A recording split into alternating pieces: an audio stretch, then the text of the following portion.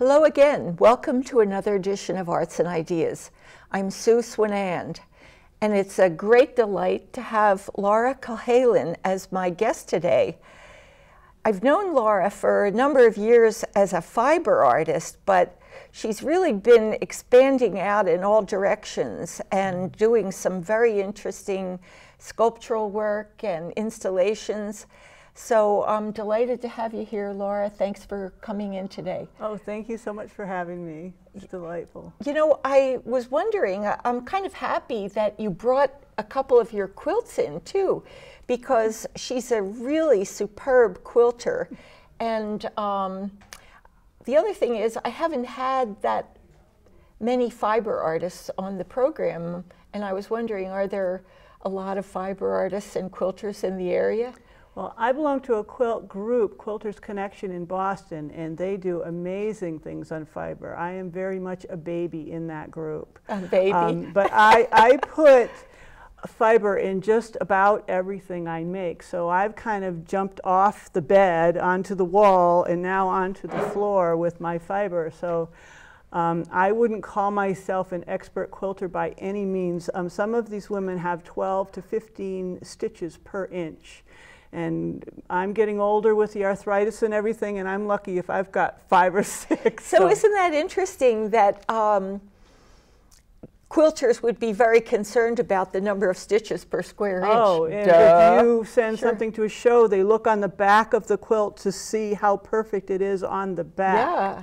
Yeah, and I don't worry too much So about fiber is the main center of your work. Yeah, I am loving the fiber, and I'll tell you why. It's all about story. I make art because it makes me feel good and it makes me grow.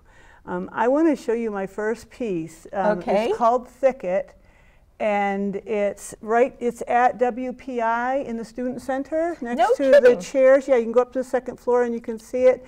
And it's there for, I guess, 10 years. And in this quilt, I use commercial fabrics, and I'm using design to sort of give you the feeling of, or my feeling of being in my own skin and thinking of a small animal inside of a thicket looking out into the world. Oh, it has a very tight, pressing in kind of density about the shapes and colors. Yeah, and I'm going abstract, and I'm using, oh, now this is a close-up so you can see the little details of the bird. And yeah, so I think it's a fun piece, and it's a piece about comfort.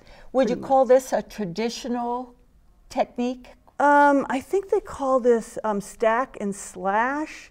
So you just have all these squares and you stick them down, and 4 or 5 of them, and you slash them, and then you reassemble them. And there's a lot of fun to make this. So it's kind of faceted that way. Yeah. It's sort of, if you look at it closely, it's all in a grid.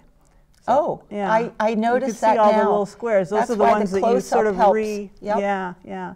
So I'm going to move on and show you this. I wanted to put in one example of my little affirmations, I call them. This one's called Your Own House, and this is from a mystic called Kabir. It's a saying of his, and it says, what's most alive of all is inside your own house.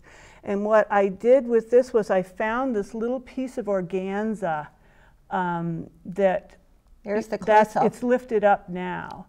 But this little piece of organza that covers the image, and it's someone must have made it 60 or 70 years ago, and they're doilies, and you put them on the back of a couch.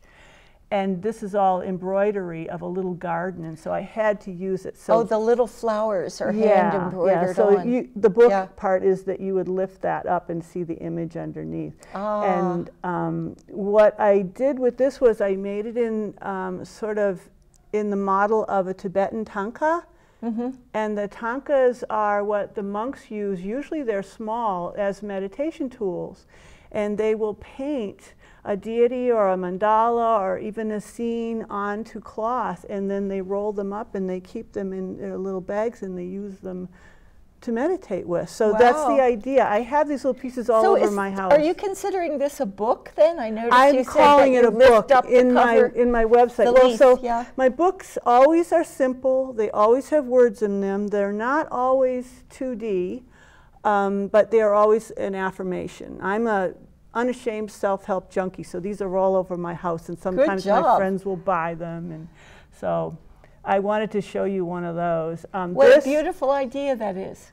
Yeah, okay. Yeah, it's just sort of my little... To put the positive in a form that you witness every day. Absolutely. It's kind of like a fridge magnet, only bigger. And more beautiful. Thank you. This quilt is called St. Lucia, or Christmas in St. Lucia. And I made this quilt. I will tell you that the circles of with African fabric in the middle were actually the leftover pieces from the quilt that's behind us. And I went down to St. Lucia to see my friend Jill, who's in the Peace Corps there, teaching the kids in the schools. Now, St. Lucia was colonized by the Brits for generations. I think their independence was in the 70s. And so their school system is very much think boarding school, very strict and very, you know, the women there dress in nylons in 110 degrees, and they have their shoulders and arms covered. Anyway, it was a lot of fun. These kids had never had art before, and Jill is down there teaching these kids in this very constrained environment about art, and they're just jumping out of their skins. Is this Jill Watts? Jill Watts, yes. Yeah. So, and she's got a book for sale that she made with the kids and everything. So this is a quilt about energy. So I used the circles and the brights to depict this energy that I felt going down there at Christmas time. Now this one behind us and the one you're showing here, they're very beautiful colors and have a very decorative quality about them.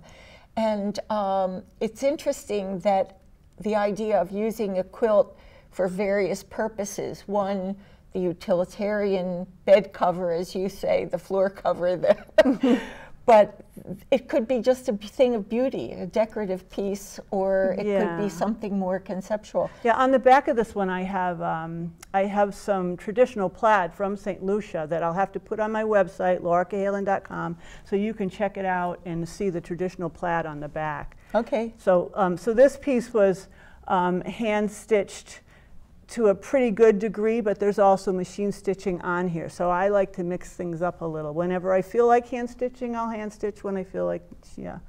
So this piece is called Fun House. And the original quilt did not have the images. I made it. It was probably the first, it is the first big quilt that I ever made, and it's called a traditional schoolhouse pattern. But what I was doing was I was getting divorced, and I was trying to manifest a house for my two boys and myself. So while I'm stitching these houses, so the funny part is the house we ended up getting, actually it's a two-sided duplex. So it's actually got the two chimneys on each end, and it looks like a big box. So it looks just like the schoolhouse. So these all have personal meaning for so you. It's magic. It worked. The magic worked. But the audience might notice too that you've kind of changed the traditional schoolhouse by putting additional figures and appliques, and are those prints as well? Or well, when I went back 20 years later, we were having a show at the Sprinkler Factory, and so I took this quilt, and it was already pretty old and tattered. It had been in the washing machine a gazillion times, and so I added imagery to revisit the domestic violence at the time that prompted me to get out of that marriage. So that's what this quilt is about. So the quilt is about things, other things that might be inside that house. Exactly. I noticed there are women in very particular roles, and you see the very traditional woman in the quilt. Oops, I'm sorry. And it gets a little bit scary if you go into it, and that happens with a lot of my work. And it's kind of the layering that I do that makes my... You can go as deep as you want. Exactly. Or you can be surprised and not happy if you're looking for pretty and you go and you say, oh, all of a sudden, ooh, not so pretty. Well, again, that's kind of what takes the quilts out of the realm of just being decorations for the bed or the wall, and gives them a concept that really makes a statement. I know you're very socially conscious and, you know, working for a lot of different issues. And well, I'll talk about my mother, and one of the really good things my mother did is she turned me into a flag waver. I'm always the one that's saying, wait a minute, what's wrong with this picture? How did you get to be a fiber artist? How did you learn sewing and quilting in the first place? My mother gave me, for Christmas, a little toy sewing machine. So I must have been very young, I'm guessing 7. I had one of those. Yeah. And I was making doll clothes, of course. And I was making balls of knots every time. Go ahead. And the stitching would come apart, and I was extremely frustrated. And my mother saw that and let me use her sewing machine, okay? And so the first thing I did when I was out of my mother's watch was I sewed over my fingers. And luckily my mother keeps a very clean house and had a very sharp needle, and it went right through my nail. And I was fascinated. And I didn't get an infection. I didn't show her because that would have been the end of that, right? But I was fascinated how cleanly the needle went through my nail and that my finger was stuck to the sewing machine. So I tell myself— You're glued to the machine for life. Yes, I tell myself that it was a blood pact, you know, with the sewing machine. That's cute. So this piece I wanted to show you because this is also about feminine, well, this is also about domestic violence. And this is a piece that I made. It's a cyanotype, which is you put chemicals on fabric. They used to do it on paper with they print on paper that way? Yeah. With flowers and things way back in the day. So what I did with this was I made a character print. And a character print was something that they did in the 30s and 40s to take cute little images and repeat them on the fabric. And what I did was I took not so cute little image, which is a gun and a little sign that says feminine protection, and I put it— the giant pad. And I used it as a resist on this fabric to make a cyanotype. And then I ended up putting little bunnies, putting little bunnies around the edges, and I'll talk about that. So it has that tension of being really funny. You know, you get the first impact, and it's really funny. But it's also very heavy. So there's a very strong feeling that results from— Yeah, so that's the connection, or that's the question really. Is this just a pillow or is it sculpture? You know, you tell me. Yeah, it becomes a sculpture, I think, a work of art for sure. Yeah. Now, I wanted to ask about the bunnies because they come up again. Okay, yes, let's talk about the bunnies because I'm going to take you down the rabbit hole a little bit, but I promise we'll be back in the sunlight very soon. My stuff is about story. So this is a sculpture that I made that is very dear to me because it's about my mother and myself and our relationship. Now, my mother had mental illness, okay? And one of the things that people will know who have people like that in their family, it's not as uncommon as you might think, is that there's a lot of energy spent in making things look like they're just fine when really they're not. Covering things over. Yeah, so my mother would, I was the girl in between 2 boys, so probably because of that, my mother chose me as the person to project her pain onto. So my mother would say not nice things to me when it was just her and I, but when there were other people around, my mother would say nice things about me. And one of the really nice things she said about me was that her head's in the clouds, which is the title of this piece. Oh, so this next one is her head's in the clouds? So you'll see up top, I used old electrical wiring to make this cloud, and you'll see up top that I'm there looking a little spaced out. They didn't call it ADD or ADHD back then, but there's also a little chair there that I used to have to sit in, you know, to calm down, right? But if you look on the back of the piece, you'll see these little bunnies. Now, I put these, just like the pillow, I put the bunnies on because it just seemed to call for the bunnies. Didn't really know why. And when I was making Christmas time this year, the piece that you will see the very last of this video, I was putting bunnies in the piece that I had molded that had no ears and no feet. And this repressed memory came, just washed over me when I was making this piece about this bunny. Now, the sad story, my brother at the time, he was probably 10, my older brother, was torturing these little frogs and snakes from the creek that was near our house. And the memory that washed over me was our pet rabbit The lore was that my father had to shoot the rabbit because there had been an accident, but when the memory came back to me, it was that my brother had tortured this rabbit until my father had, to the point that my father had to shoot this rabbit to put it out of its misery. So that's why I'm rescuing all these bunnies all the time. I couldn't figure it out. Oh. So what I want to say is that my mother and the Tibetans, I have a Buddhist practice, are my greatest teachers in my life, and I'm very grateful for that, because my mother, well, the Tibetans first taught me that all this stuff that happens to all of us is your material. It's your manure that you have to spread it around your garden to make you and your life grow. It's not something that you're going to toss out. So that's kind of what I do in my work. And it's why it gives it an emotion, you know, and because it gets at the truth. Exactly. It gets at the truth and the real things in our lives. Exactly. I'm telling you my little secrets, and you don't have to get the whole secret. You can get your own secret, you know, out of it. Yes. And my mother, what she taught me about was uncertainty, and that if you can get beyond uncertainty, you move to the next level, which is discovery. Yes. And discovery but you have to be in uncertainty to get to exactly discovery. And that's why I'm very grateful. My two brothers, their fate was not so sunny as mine, because they never got out of that. But because I had to fight my way out, you know, I really got. And she's a sunny person. 5 minutes. Let's go. Okay, so this is about the fact of discovery is in my work. It's much easier to discover than it is to invent, and so that's what I'm doing. Yeah. Okay, so all right. This is called Mudflap Girl.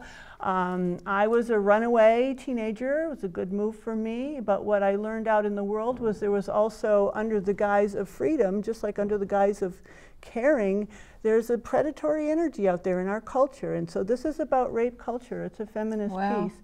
And that a true sexual revolution would be changing consciousness, Susie Bright. This is called Celebrity, or Celeb, Queen of the Insects. My friend Stephen gave me some nudie cards, and I had to cut them in half, and she's cut in half. It's about what young women have to deal with when they discover their sexuality in the world. Here we go. I want to talk about this piece. This is a beauty. I saw this piece and I loved it. Go ahead. This is a recent piece. It's called White Babies for Jesus, and it's a political commentary. And at first you think it's this great sunny piece, but then when you come into it, you see, well, I should go back. You will see that there are actually women bearing their breasts and producing milk for the state. And I want to bring your attention down to the bottom, where that little middle bum hole right there I have named Mitch McConnell, our not so much friend down in Kentucky. But I don't know that you're telling us a lot of things, but I don't know the audience has noticed that all the little babies are Gerber babies. The little white Gerber babies. Did you have to print those yourself? I covered little buttons, and it was a lot. You covered each button with fabric? From a fabric. It's just a little. And is that a rabbit skin? That's a rabbit skin. Oh, my actually, goodness. no, that's the lamb skin. Jesus is the blood of the lamb, so that's a lamb skin. So I'm going to move on because we're almost out of time. But this is called Grief, and this is about how much control we have in our lives, which isn't a whole lot, but that if we can make grief our friend, it's our biggest ally if you can open your heart up to it. And there's red thread going all through these pieces. Oh, I just see that. Yeah, some of them are on track, some of them go off track, a lot like life. And when I was making this, I'm thinking about the women in India who make kantha cloth and how the imperfections of the piece, you know, the patches and the thread breaking and all that is the part of the piece, and how we as women, while we're making money to feed our children, we're also doing the cooking, the cleaning, the wiping of noses and everything else. This is called samsara. Samsara is a Sanskrit word, and it has to do with the world and wandering and reincarnation and what we carry through our lives. And it's I'm using the soft element in sculpture with the fiber as all the little. And is that a cyanotype process? No, that the little I just feet are printed onto the pillows. Yeah, they're not feet; they're actually arms going like this. It's, Oh yeah. But it's this I just did on the computer, but it's originally a photo transfer. So this one is called Shopping for Chicken. It reads, "Shopping for chicken, a disquieting affair." And this is almost a reverse affirmation for me. This is me reminding myself that factory farming is not a good idea, and hopefully the idea of comfort food for me is evolving from chicken and rice to not chicken and rice. This one I like. It's the same idea. It's called Factory, and what I like about this, it's in my house. It's a gorgeous piece. And it's more subtle. And when the light hits the little pom-poms, the shadows move around in a circle, and the little pom-poms on the heart of the animal are like a dark little circle that moves around. That's a beauty. This is called what's this one called? Translated Not Dead. It's kind of a story that I'll put it on my website. But it's something that my son broke when he was little. It's an early piece of mine, and I had to give it new life. So it says on there, "Keep it light enough to travel," which is a song by the Be Good Tanyas. And the bird is all about the afterlife, and red is auspicious. This is, okay, this piece was made for Lost and Found show for my crit group. And it's about past and present, and where I am now in my life, another biographical piece. And I want to read to you the artist statement that we were required as a group, we all voted and I lost, to have. It's called My Romantic Life. I used to have this magnetic mirror suit that I liked to wear because it attracted these wild and adventurous types.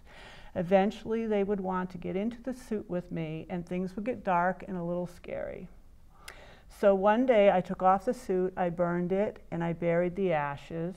And there are still sparks out there flying about, but I don't think they'll stick anywhere. Okay, well, we're going to have to get over to the sprinkler factory and take a look at a few of her pieces that you have in a show there at this point. So let's take a look at those. Okay. Well, here we are over at the Sprinkler Factory at 38 Harlow Street in Worcester, and we're looking at some more work of Laura's. And Laura, tell us about this show.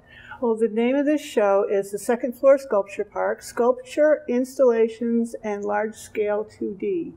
And this is the first time that both sides of the Sprinkler Factory space have been opened up, so it's really a park. It's huge. Yeah, there are 50 artists in this show, up to 3 pieces per artist. There's some really fun work here. And a lot of the works are enormous, but this is a space that can handle it. And the show was installed by Louis Frere, too, and that must have been quite a task. Yeah, and we're hoping he's going to do it next year. He mentioned that he's thinking about it, so we've got our fingers crossed. So this is one of the pieces you have in the show, and what's the title of this one? The name of this piece is Morning in America. It's a play on words. It's in reference to Ronald Reagan's Morning in America commercial in the 80s that people say made him win the election. That was his Make America Great Again. And so this is Morning in America, M-O-U-R-I-N-G in America, and it's got the Memento Mori here. And I would say that this is one of my books, more specifically, it's a protest sign, I guess. But with the books series of mine, it's very simple. This one's in 3D. Not 2D. It has words and an affirmation. It has one word, and it says defiance here on the little tag, and that's my affirmation of hope, because I think the courage to stand up. Yeah, well, Gloria Steinem said that hope is an unruly thing. But I think that if we call our senators and our representatives and hit the streets when we're called to, that we can make a change. And I have to tell you, Laura is a person with a lot of courage. Well, Eli Wiesel, who knows about fascism, he said that if we don't transmit our experience, that we betray our experience. So we just got to get out there. And you got that courage from your mom. Oh, absolutely, I did. Thank you. What do you call this one, Laura? I've called this one What Small Ghosts Weigh, but I'm really asking a question of the viewer. What I'm doing here is sort of making a space. I'm using shadow and reflection and suggestion of memory to sort of ask the question, what lies on the other side of silence? And when I was a teenager, I read a lot of George Eliot, whose name was really Marianne Evans, right? She was a Victorian writer, so when you're a teenager, from England. And what she said on the other side of silence, she said that the roar, that we would die from the sound of the grass growing and the hearts beating of all the little animals. Oh, I just love these little shoes. They're very antique. Aren't they They must sweet? be hundreds of years old. Yeah. Very interesting piece. That's intriguing. You know, it makes you want to look at it and think about it. Well, I have a little secret up here. There's a little word, it's hard to see, but it says bardo. And bardo, I explain over here, is a suspension of the familiar. When there is a suspension of the familiar, external restraints diminish. It's kind of like meditation. You're making yourself very still. Wow. So it's an invitation to the viewer. There are a lot of suggestive things of stillness and change and cool. Well, this is a very intriguing piece. What do you call this one? This one I call Fishing for Wishes, and I've upended it a little bit because if you're a fisherman, you'd be wishing for fishes, right? Fishing for Wishes. Yeah. Very poetic. So most of my work is about the life of emotions, and this one is another invitation to the viewer to make their own interpretation. Maybe we should point out first the elements of the piece because it might be something they can't see quite as well. But these are all little ice fishing rods. Yes. And this little stool, and the rods have the little reels on the back of them. And what was this, a little ottoman or something? Yeah, and I pulled all the fiber off of this piece so that the only fiber is the connection, so that you have to get that there's a connection. The fiber is the connection. Yeah, that this piece is about connection, and I have a little hierarchical thing going on with the high and low, and like I said, it's about emotion. So if I were to describe this in Jungian terms, it would be something like I'm activating my subconscious archetypes to translate into the present day language or something like that. All those rabbits. Yeah, the Tibetans would say I was inviting my demons to tea. But I am for 30 years a laborer, truck driver, single mom, so I would probably just say that I'm trying to figure out what's going on in this piece to see what's happening. What are my feelings all about? But the references with the little rabbits that are trapped and almost looks like they're going to be drowned in a lobster trap or something. Yeah, well, like I said, it's and really icy. Yeah, I really want somebody to get their own thing going with this. But for me, we talked about the bunnies before. I'm in a good place now, and I'm kind of pulling my parts of myself, to me, and Very, very interesting piece. I love the way the strings connect them. All right. you. Well, I really appreciate your telling us all about your work. It's more than it's nice to have you talk about it because then it allows me to engage with it in a better, deeper way. So thank for all that insight. And I know you have a website now. What's your website? I do. It's called lauracahalane.com. So should I spell it? We'll put it up on the screen. Okay. Yeah, that's the last name. But take a look at her work. It's really quite engaging, and I think you'll see more of it in the coming year. But anyway, thanks a million, Laura. I really enjoyed it. And thank you. We hope to see you again next time for another edition of Arts and Ideas.